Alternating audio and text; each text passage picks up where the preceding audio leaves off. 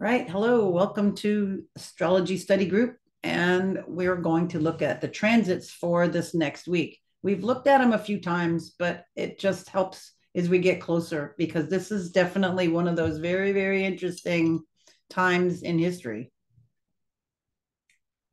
So today on November 1st, we can see we were starting to get this little lineup over here.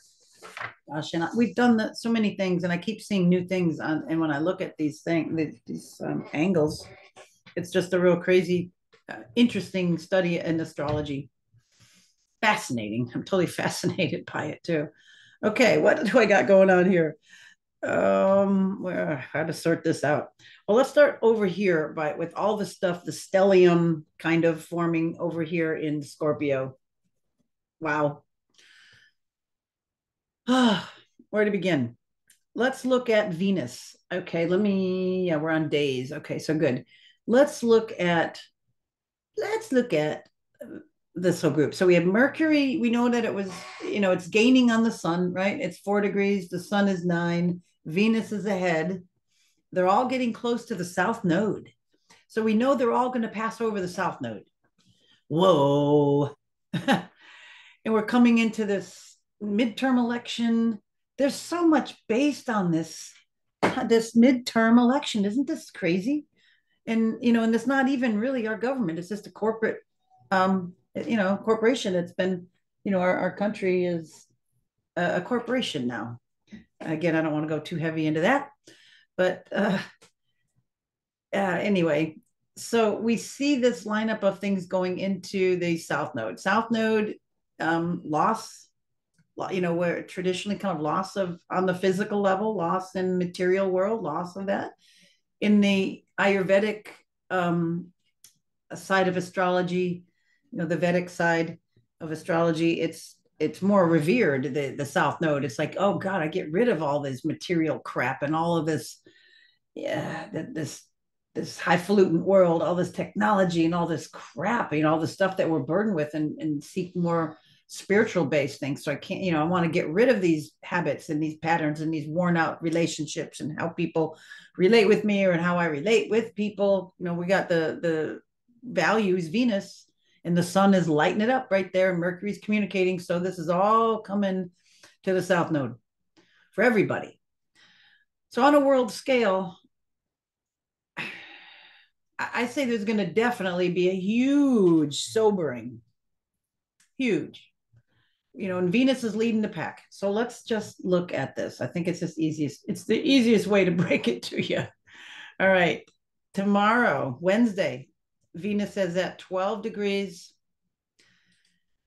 Thursday, between Wednesday and Thursday, it crosses over that. Look at that. It goes 2 degrees in one day. It's gaining speed. It goes from 2 to 4. Look at that. Boom. Goes right over it.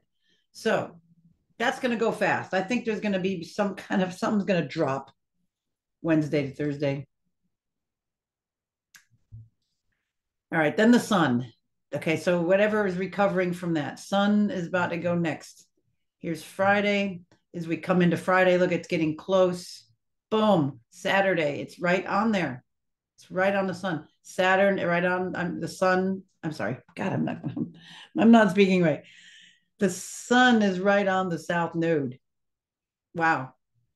And then look at Venus now getting close to being in opposition to Uranus. Uh-oh. And we go one more day. Boom. Venus is now opposing Uranus. The sun crossed over the south node, and Mercury's about to cross over the south node. You can only imagine. I think this is just day by day. So let's talk about Venus here first.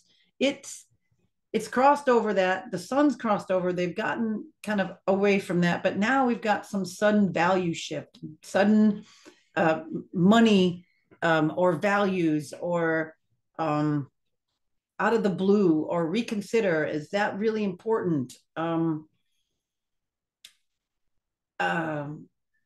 You get some insight out of the blue. Something just occurs to you. The inner depths of something is exposed. And see, the sun is right behind there, kind of lighting up the way. And then Mercury goes over. Boom, that's done on Sunday. Is that Sunday or Monday? Yeah, Monday, Sunday, Monday. And then now Mercury's gaining on the sun. So Mercury now is conjunct the sun on Tuesday. And okay, now we got the beginning of the end here, or the beginning of the whatever we got. So here we go. Next Tuesday, Mercury is now conjunct the sun, and they are about to line up with Uranus, or they're totally conjuncted Uranus.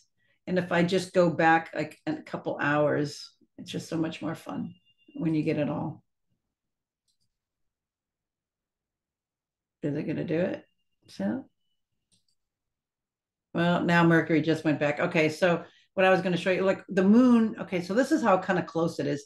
So the moon meets up with Uranus first. What time is this? 7 in the morning. Moon Uranus. Now watch Mercury. And then Mercury lines up with the sun like about 9 in the morning. Just remember first, moon on Uranus. Isn't that funny? You moon on Uranus. Moon is Uranus. I mean, you can't make this shit up. I'm sorry. Moon conjunct Uranus. So that happens first. Something's gonna happen to make people shit. And then Mercury, then they're gonna talk all about it. Then Mercury's gonna line up with the sun. Wow. Then it'll pass it. Okay. So then they all start, we've got we said Venus is gonna line up and then pass that, and then the sun will line up and pass that. It all did the nodes, but then it all does Uranus too. And then Mercury, they all do the same past Mercury, Uranus. Okay, what else? Okay, if that's not enough, right? They're getting closer to, let's say, I guess we could start with the moon. The moon here, then like maybe an hour later, we watch the moon. It then squares Saturn about 10 o'clock in the morning. Then the moon clicks in and starts to square Saturn. Wow. So that's going to be sobering. So just kind of follow the order here. We've got something interesting here. Then yeah, and then it gets sobering. What else? Let's go back now. So let's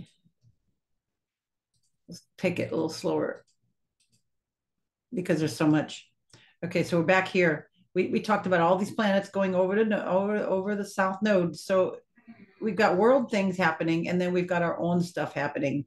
So as we go through the week, this is kind of a time to use the sun and inner communications to weed out stuff in your psyche, in yourself, that you no longer need.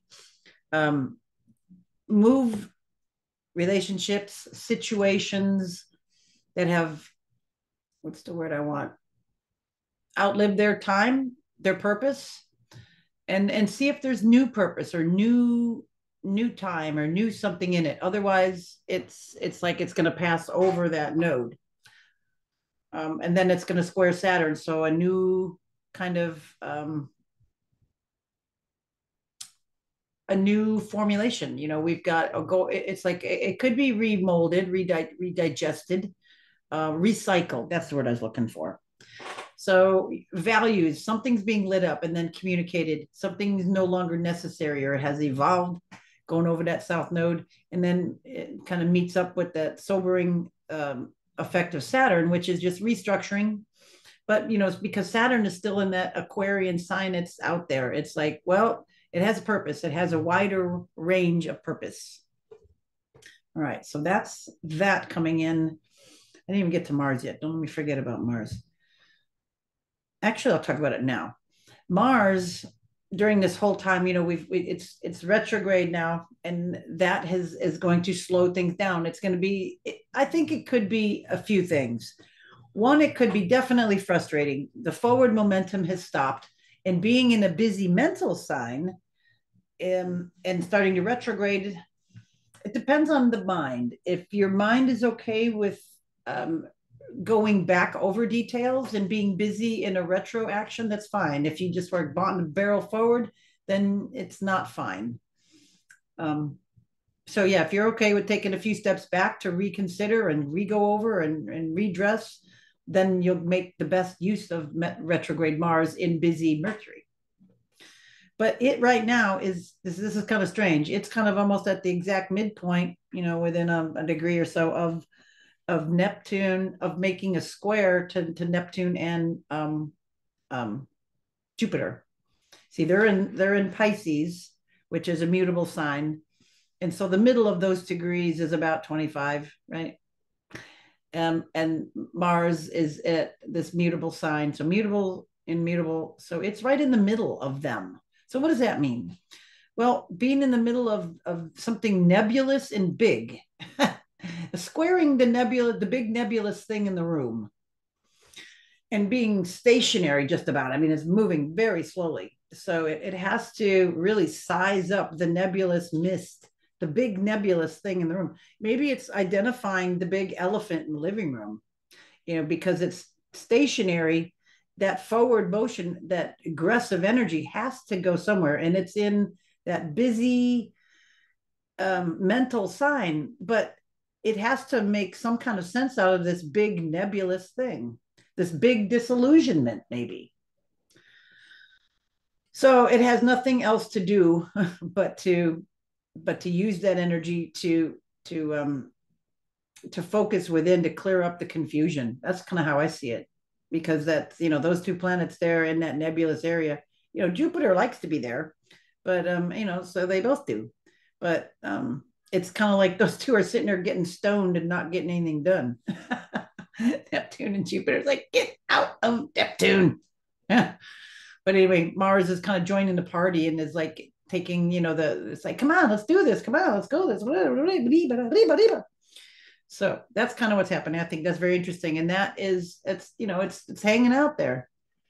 And then look at on the 4th, on this coming Friday, when the moon hits in that middle of that, and Mars is still there, it's going to hit over that. So that might be another interesting day, Friday, when the moon gets in the middle of that, and it will exactly square Mars, and Mars will be at the that midpoint of them, which could bring, oh gosh, I mean, it's just a big emotional confusion. Maybe something as we get closer. Friday looks kind of like a freaky day.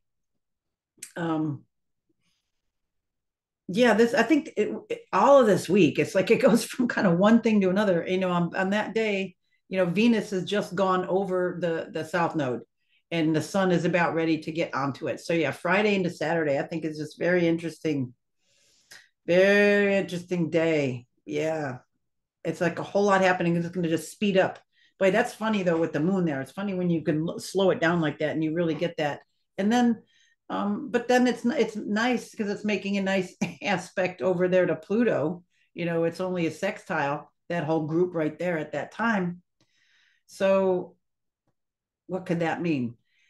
I'm thinking the depths, with Pluto there, and then maybe we got to feel our way through the depths of some kind of emotion. Maybe there's going to be a lot of, here it is. Okay, this is what I got. There's going to be a lot of misconception, a lot of false things being spewed around, a lot of false data, a lot of scrambling at the last minute to put out false information. And the moon is there so people can really ascertain, because some things I think are going to look very illusory, and I think you just have to go on your feelings, your gut with that. The moon right there. All right, let's see, moving on here. Okay, it goes over to Aries, the moon, and then as we get closer, yeah, it's just very interesting when we get into this eclipse, when we get the full moon, the moon joins this whole pack, and then the moon's going to go over the north node and Uranus. Woo, right at this time. As we get later in the day there, now the moon's going to go pass over those guys. Wow. And then it's, as it passes, it's as fun. You have to think about it a couple levels. As the moon goes over North Node in Uranus, it's also, going to be opposing, South Node, Mercury, Sun, Venus. Okay, bing, bing, bing, bing, bing, bing, bing, bing, bing, bong. And then squaring over here to Saturn, right? So we've got quite a mess going on here. We've got the Saturn square. All Saturn is gonna square all this stuff. It's still pretty close. It's 18 degrees, but when the moon triggers it, it's all lit up. It's all lit up. These notes they're all resonating. They haven't quit resonating. So this is just very, very intense. Monday coming into this. And yeah, look at it, it rides over there for all day Monday into Tuesday.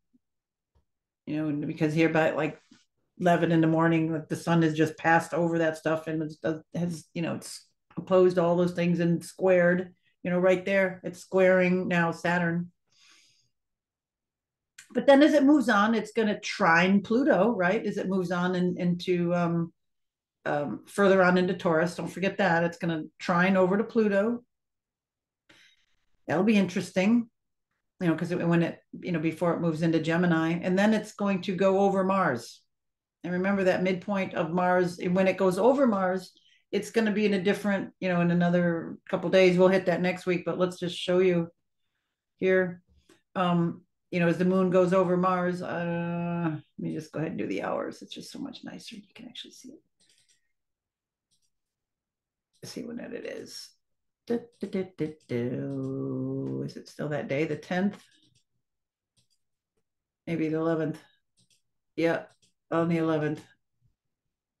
That's okay. So we could just see what's got coming up. Okay, so on the 11th, the moon is now right on Mars, and it's still, it's just moved a little bit. It's still they're both now at that midpoint, but they're hitting it from this angle. The moon's over here instead of the moon being over in the middle here. So I think the moon's going to pick up some information of that deception maybe. And then when it gets over to Mars, maybe by the 11th, it's going to maybe gather that data and maybe emotionally fire people up.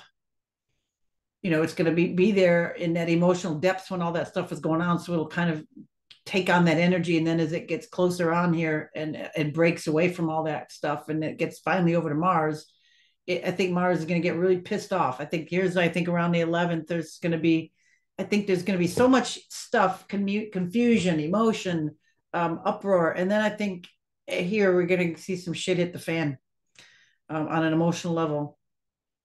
Mm-hmm. Okay, let's just go days, just go a little bit. It's Saturday the 12th. I just want to look ahead. We got moon breaking away. We still got this tight cluster of all this stuff here riding together, as we're going through the end of Scorpio. Or, the middle to the end of that. Look at them, they're all traveling together, those three. And then on the 16th, we have Venus entering Scorpio. We could have a real different tide of energy here. It's just going to be a much more uplifting sign, but we'll get there. I just kind of want to go a week out, but sometimes you have to, I don't want to end on a suspenseful note for a whole week. You're on the, you've got to go back to the root note to resolve it. Don't want to hang on the flat seventh. It just sounds too discordant. Okay. I think that is about it. So let me just move us back to today and end off. So we've got a very interesting week. Maybe get some things in order on the inside because we got some of that nodal stuff, those inner planets, the sun, Venus, Mercury, all going over the south node. So yeah, I like to look at that as like getting rid of stuff that you don't need on the inner level, on an emotional level, on an intellectual level, habits and patterns and things that just have no more use, that are outdated, that don't serve you. Get rid of them. Do some banishing things to get rid of those things, old concepts, worn out things on many levels. Let me leave it at that. All right. Hope you found this interesting, and we will see you all next week.